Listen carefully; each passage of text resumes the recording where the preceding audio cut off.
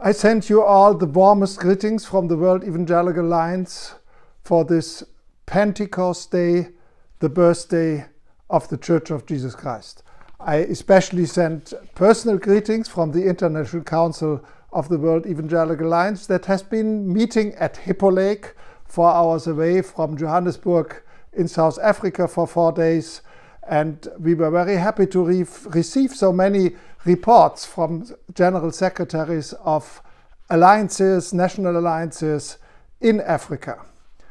Today I would like to remind us that Pentecost also has a very personal side. It has a very global side. We represent a community where churches worship in more than 4,000 languages around the world each Sunday. And that's a direct fulfillment of Pentecost. But there's a very personal story. Let me remind you of Peter. In Mark 14, 71, 72 we read, and you all know the story where he betrayed Jesus. He began to call down curses on himself, and he swore to them, "I don't know this man you are talking about." And immediately the rooster crowed the second time. Friends, this is not only Peter, that is us. It's so easy to betray Jesus. If it would be for us only, we would, like Peter, run away from persecution, from discrimination, for even lower things.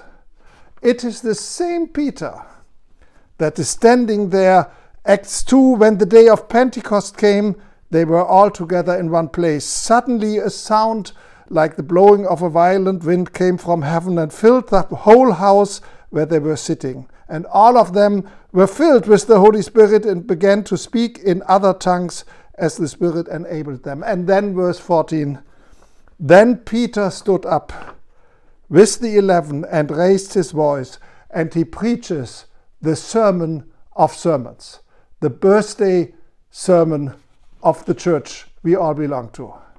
Friends, those two sides belong together.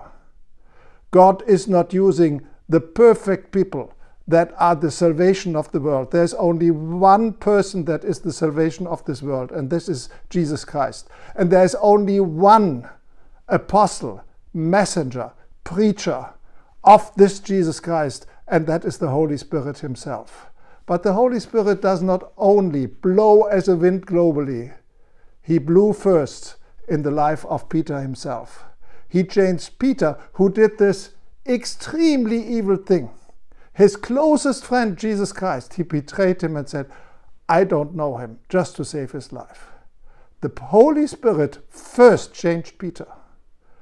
The Holy Spirit first changed the apostles. And then he used them mightily to preach the sermon of the sermons, that the Holy Spirit has come and that a new chapter of world history is opened. Let us remind on this Pentecost Day that Pentecost is as much the most global story, the most global message there is, that the Holy Spirit will change the whole world to worship our Lord Jesus Christ and his Father in heaven. But at the same time, it's a very, very individual story with each of us, that God changes us from people that are of no use for the kingdom of God into servants of Jesus Christ and the Holy Spirit, whom God allows to be in the middle of the mess when the gospel is preached to all ethnic groups, to all people, to everyone in this world. God bless you mightily in your Sunday service worships on Pentecost, and in general when you remind that the Holy Spirit is the only thing that makes the church different from anything else. Amen.